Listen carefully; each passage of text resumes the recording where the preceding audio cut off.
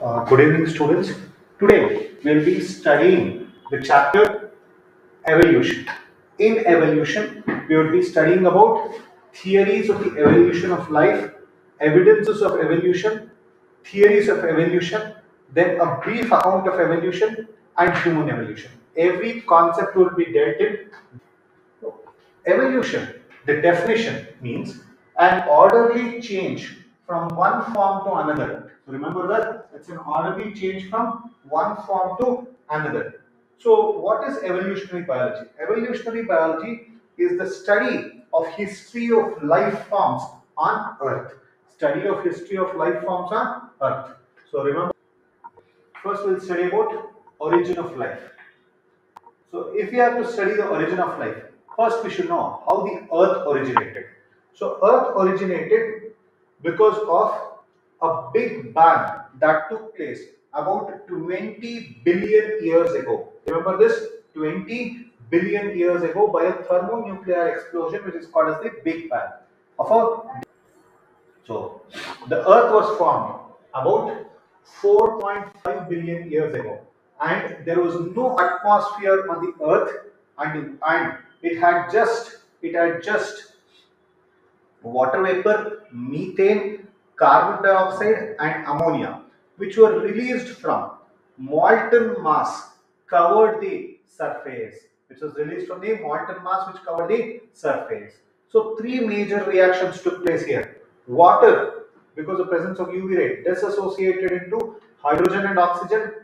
Ammonia plus water gave rise to ammonia plus oxygen gave rise to water. Methane plus oxygen gave rise to carbon dioxide. Then the ozone layer was formed. Ozone means O3. Ozone layer was formed. Then, as the earth cooled, the water vapor fell as rain to fill all the depression and form the ocean. So, all the depressions that were there were filled with water. This formed the oceans. Then, there are various theories for the origin of life. These are the few theories. We'll go one by one. We'll start with theory of abiogenesis or theory of spontaneous generation. It states that life came out of decaying and rotting matter, that is organic matter like straw, mud, etc. This is not an acceptable theory. Then, Louis Pasteur demonstrated that life came from pre-existing life and disproved abiogenesis theory. So he took up two sterile flasks, and he killed the yeast that was there in one flask. Okay, and both the flasks, and he kept the other flask open to air so that new organisms arose from it. So this did not have any growth, whereas this one had growth. This proved that life did not come spontaneously. Then we have the theory of biogenesis. It states that life originates from pre-existing life. Life originates from pre-existing life. This theory was proposed by Francisco Redi, Spallanzani, and Louis Pasteur. So this theory proposed that life came from pre-existing life. That means one organism gives birth to other offspring. Go to the next one. Cosmic theory or theory of panspermia. The theory of panspermia states that units of life, that is spores, were transferred to different planets, including Earth. That means unit of life came from some other planet and they landed on Earth.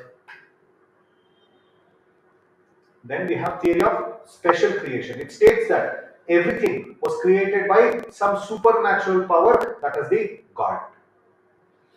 Then theory of chemical evolution. So it was proposed by Oparin and Haldane.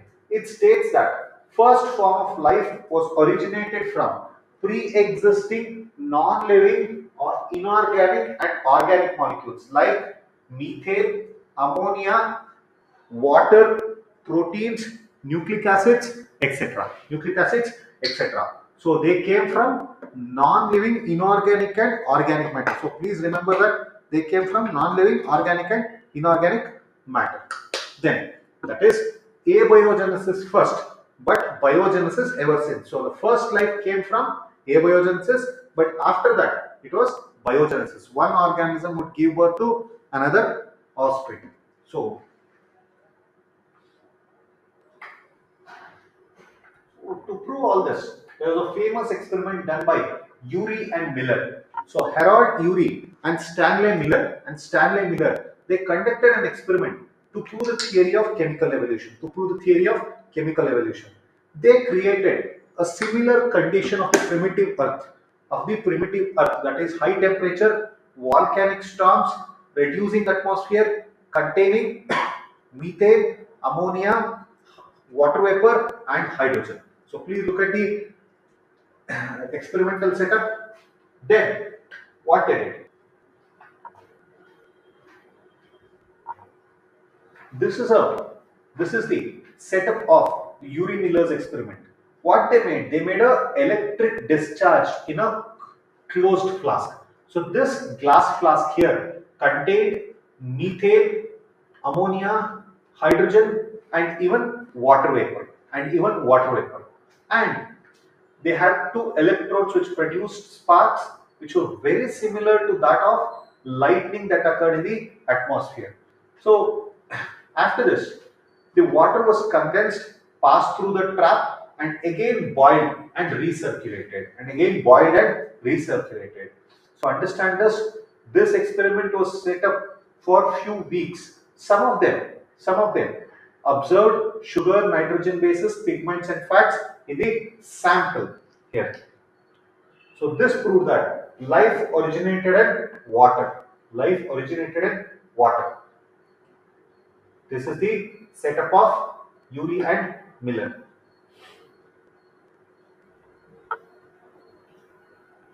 So understand this. The first non-cellular form of life originated 3 billion years ago. They were RNA proteins and polysaccharides.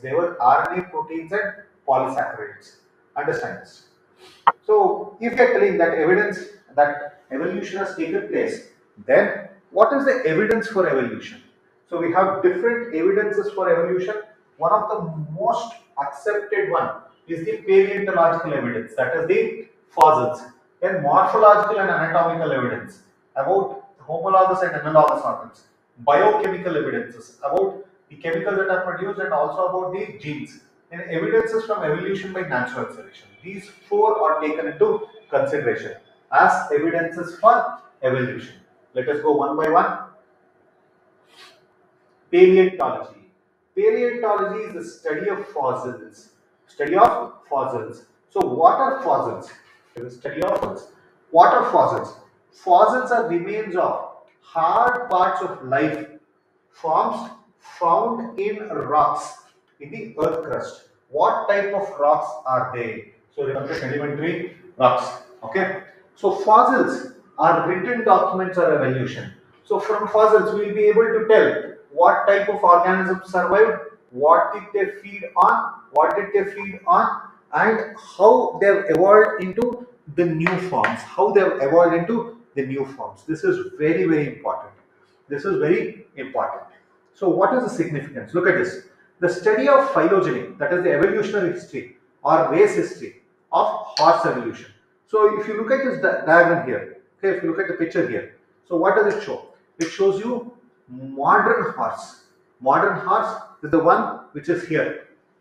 This is the modern horse.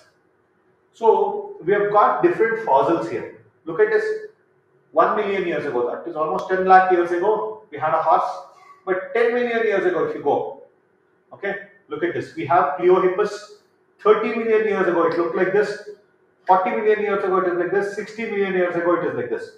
So from here to here. So how they've evolved. So there is a connection in their foot. Can you see here? So they have moved from here to here to here. So this is important. Okay.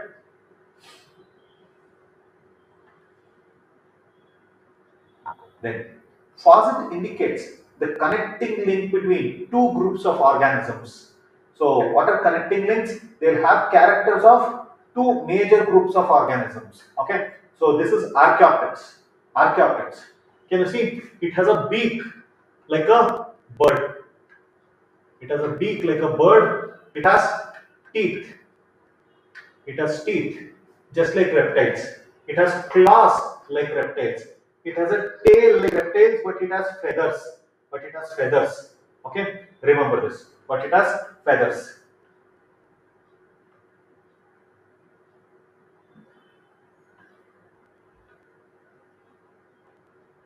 So one second.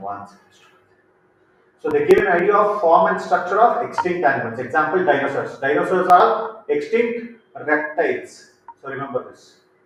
So they'll have many characters. So this is a picture that is there in your textbook. So these are all reptiles. Now these reptiles have evolved into birds also. Can you see here? It's an archaeopteryx here, which is a connecting link. It is a connecting link. It is a connecting link.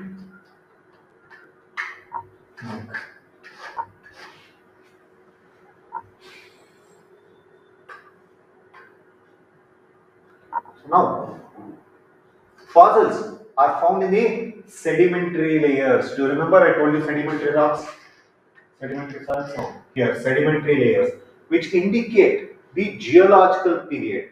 This showed that life forms varied over time. So as you are coming down in the soil,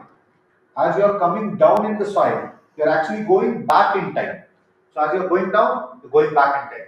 So some life forms are restricted to certain geological time span. That means those type of organisms are only found in certain geological time span. They are not found anywhere else. So remember this. This is very important. Okay. So we'll stop here. We'll see the second part. Morphological and anatomical evidences. So comparative anatomy and morphology show that different animals have some common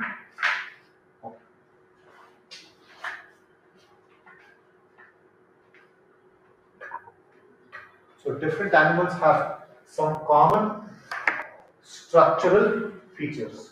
So even though they belong to distinct groups, so they are not anywhere related, they are not closely related at all, but they are still having common structural features. So what are they? What are they? Listen, homologous organs. Okay, homologous organs. What are homologous organs? The organs which are fundamentally similar in structure and origin. So the organs which are fundamentally similar in structure and origin, okay, but adapted for different functions. So same structure, same origin, but different function. This phenomena is called as homology, and the organs are called as homologous organs. Okay. Now, here, morphological and anatomical evidences. So, we'll go one by one. Example. Whale's flipper, bat's wing, cheetah's foot, and human hand. So you'll be thinking, sir, they're all different, but they are all mammals. Remember this: whale, bat, cheetah, and human. All of them are mammals. They are all mammals, and they have a common structure. Can you see here? All of them have humerus, humerus, humerus.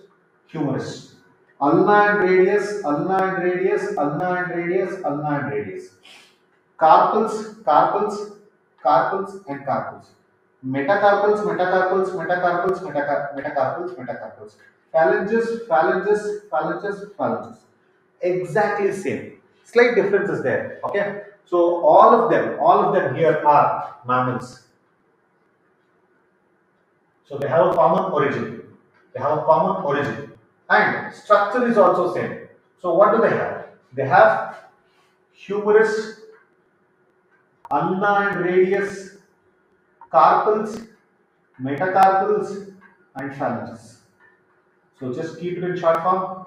So humerus, ulna radius, carpals, metacarpals, and phalanges. So they have the same structure also.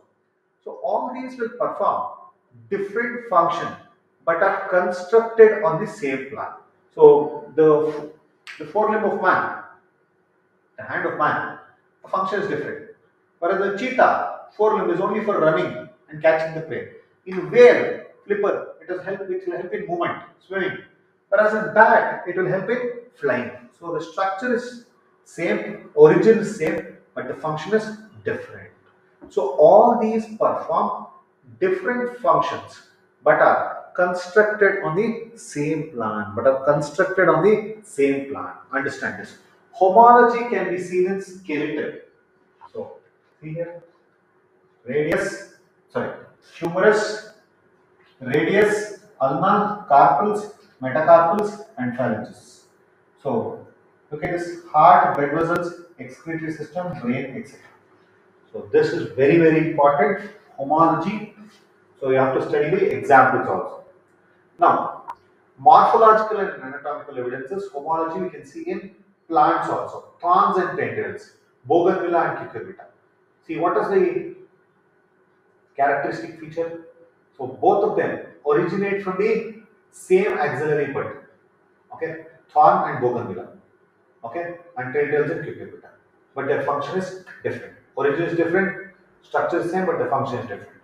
Then the origin of homologous organs is due to adaptations to different needs and is called divergent evolution. So understand this, even though they are related, they are adapted to different needs and is called divergent evolution. Whereas homology, it indicates a common ancestry. So remember that all of them here we took the example of mammals. Then divergent evolution is a process by which related species become less similar in order to survive in different environmental conditions. So remember this, divergent evolution is a process by which related species become less similar in order to survive in different environmental conditions. So then we go to the next part, that is analogous organs. Analogous organs is different from homologous organs. What is it? Analogous organs are having similar function but different structure and origin. This phenomena is called analogy. Example: wings of insects and wings of birds. Both of them have the same function of flying, but remember, wing of insect is made out of chitin, which is a polysaccharide. Whereas wings of birds, they are basically four limbs. They have four limbs which are modified into wings. Then eye of octopus and mammals. So retina is from skin, whereas mammals it is from embryonic origin. So their origin is different, but their function is the same. Flipper of penguin and dolphin. Their origin is different. Why? One is a bird, the other one is a mammal, but their function is the same. Then sweet potato, root modification, stem modification. Both of them, the function is the same, but their origin is different. Why sweet potato is root modification and normal potato is stem modification. Then trachea of insects from ectoderm, whereas lung of vertebrates is from endoderm. So remember this, it's very important.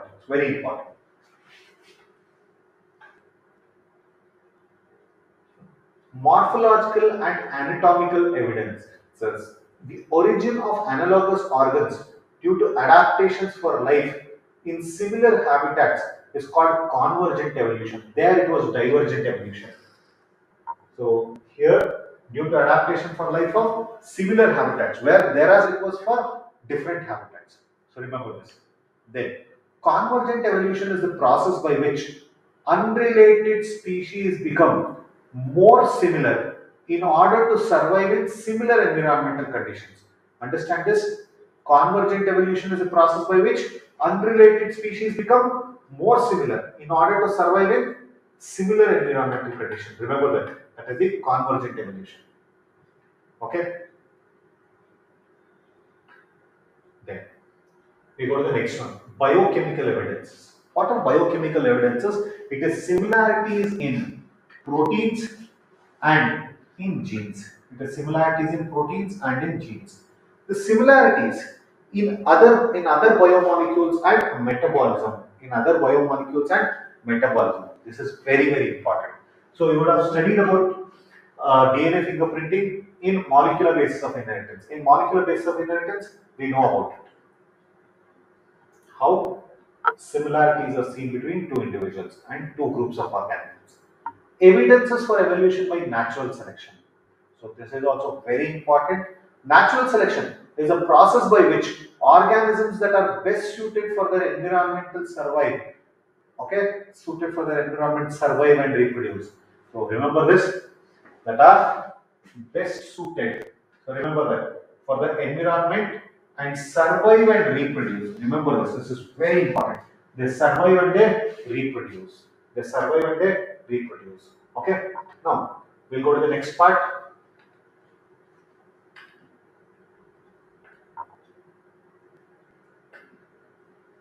So there is a classical example that has been given in your syllabus for natural selection.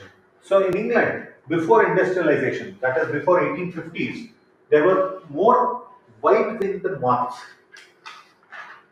on trees than dark-winged moths, or melanized moths.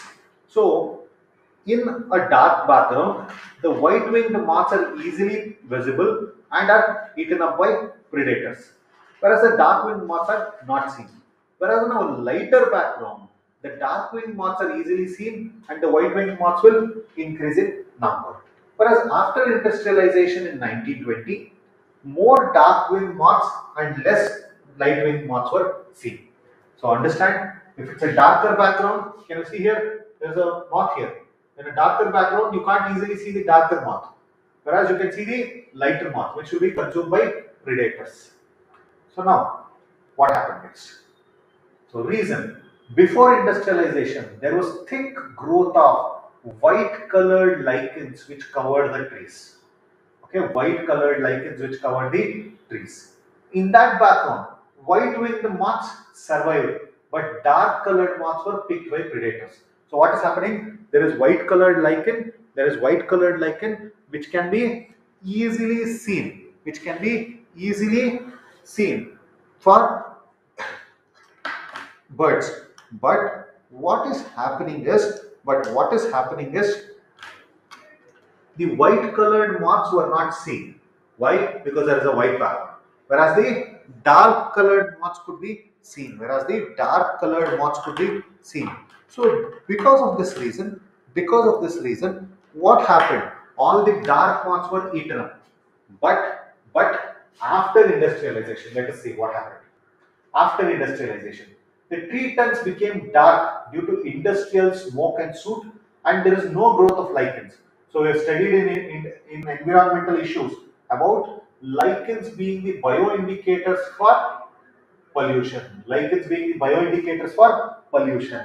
So what is happening? Because there is a lot of smoke, the lichens are not surviving there. Under this condition, white-winged moths did not survive because the predators easily identified them, and the dark moths survived because suitable dark background was seen.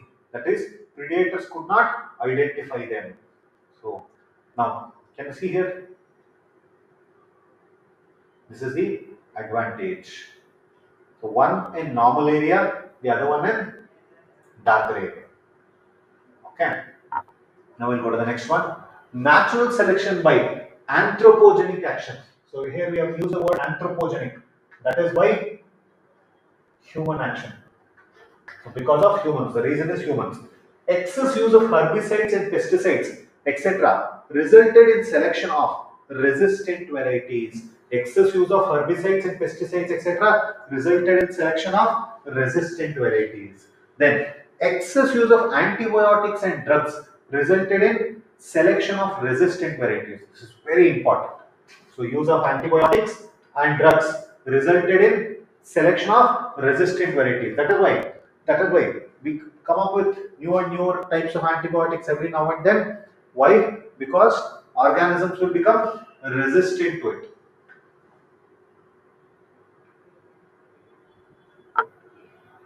We'll go to the next one. Biogeographical evidences. So listen to this. The one classical example for it, or concept for it, is adaptive radiation, a process of evolution of closely related species in a given geographical area starting from a point. So here, what does it say? A process of evolution of closely related species. So all of them are closely related species in a geographical area starting from a point. So here, remember this. So there are some birds here which have transformed themselves into fruit eaters. Some of them are insect eaters, cactus eaters, and seed eaters.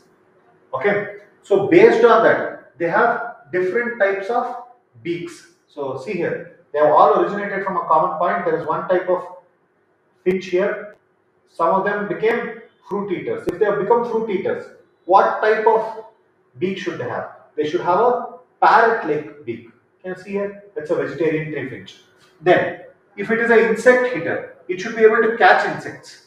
It should be able to catch insects, and it should be able to go into the crevices. So wherever small space is there, it should be able to go there. So all of them here, they are tree finches.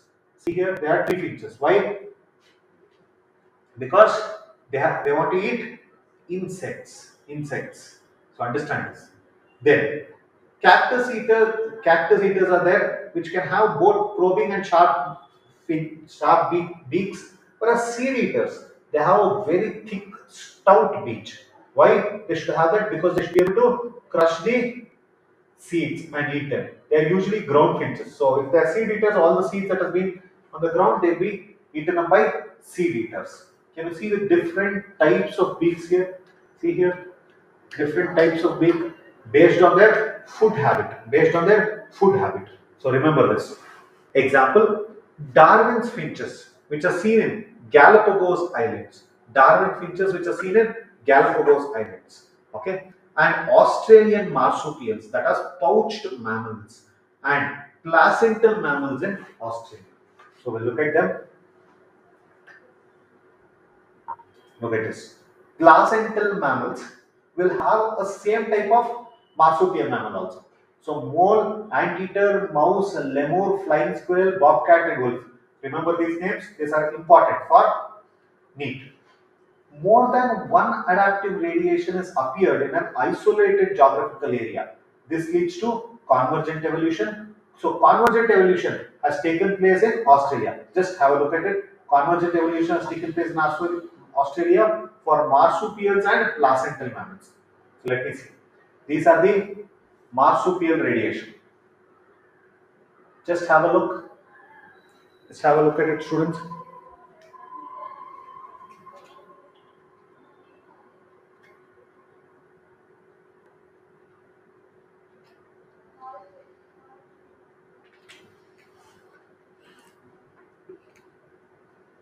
Now, can you see different types of marsupial? You have a marsupial rat, you have a banded anteater, tiger cat, Tasmanian wolf, sugar glider, marsupial mole, koala, bandicoot, wombat, kangaroo. All of these are marsupials.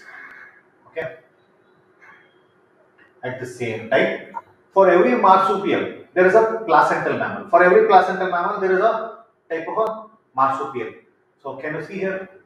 Anteater has numbat, which is also an anteater, but it's a marsupial. Mouse will have a marsupial mouse. Lemur, you have spotted cuscus. Flying squirrel, you have flying phalanger. Bobcat, you have Tasmanian tiger cat. Wolf, you have Tasmanian wolf. So remember this. This is very, very important. So please have a look.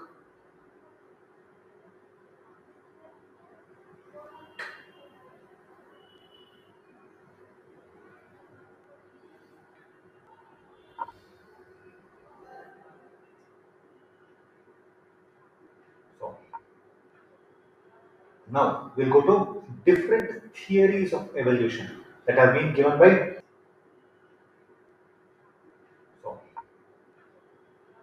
now we'll go to different theories of evolution that have been given by different scientists. So there are three major scientists that we study here. Theory of Lamarck. Okay, so Lamarck is one very important scientist. More than Lamarck, we involve into Darwinian theory of evolution and mutation theory of evolution. Okay, now let us look at the Lamarck's theory. It states that evolution of life form occurred by use and disuse of organs. So remember this, it took place by use and disuse of organs. Use and disuse of organs. Okay. So what is the example for it? The example for it is giraffe. Giraffe. So let us look at it. Long neck of giraffe is due to continuous elongation to forage leaves on tall trees. So initially they were eating vegetation in the lower scale, then they elongated their neck, then complete elongation. Okay, so their neck elongated to a very high range. Then this is an example for usage of organs. What about disuse? Total disappearance of limbs in snakes. The snake would almost move with their body itself. There was no requirement for limbs, and the limbs actually proved as a hindrance for movement. Okay. Then, such acquired characters inherited to the succeeding generation. Inherited to the succeeding generation. Okay. So this theory was eliminated out because it proved that characters are inherited only through genes. Only through genes. So now we go to Darwinian theory of evolution. So by Charles Darwin, it is based on two key concepts. The first one is natural selection. Second one is branching descent. Natural selection is very important. So let us consider a bacterial colony A. So let us take a bacterial colony which is A. Okay, which is given in a given medium. If the medium composition is changed, only a part of the population, say B, can survive under new condition. So what we do?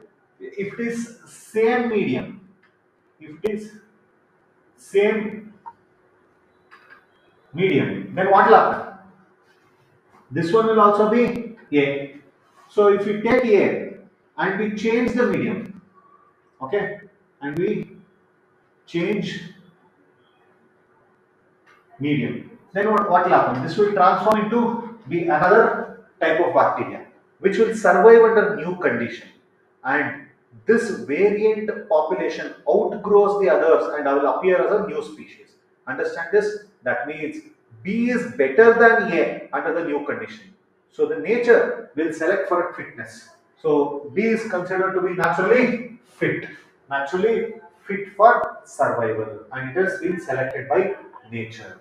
So the work of Malthus on population has influenced Darwin to a very great level.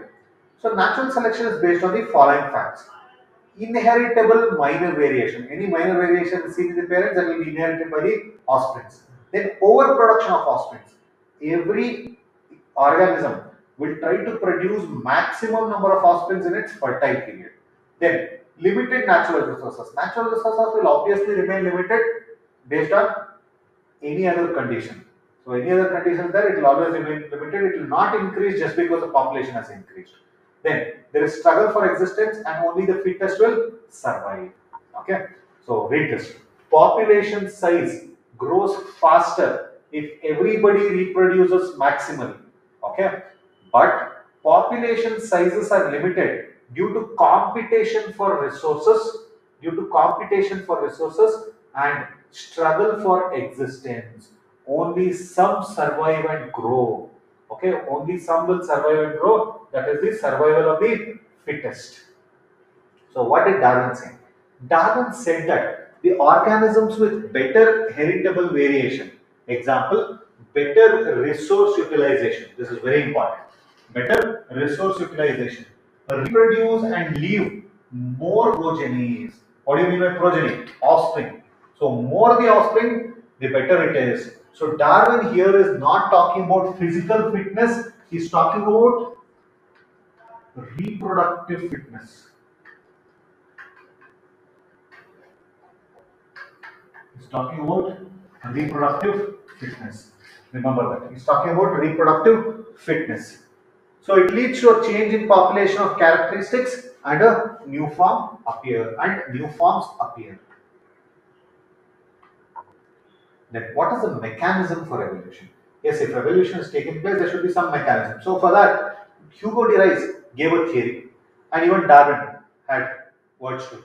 So Darwin ignored about the origin of variation and mechanism of speciation, whereas Hugo de Vries proposed the mutation theory of evolution.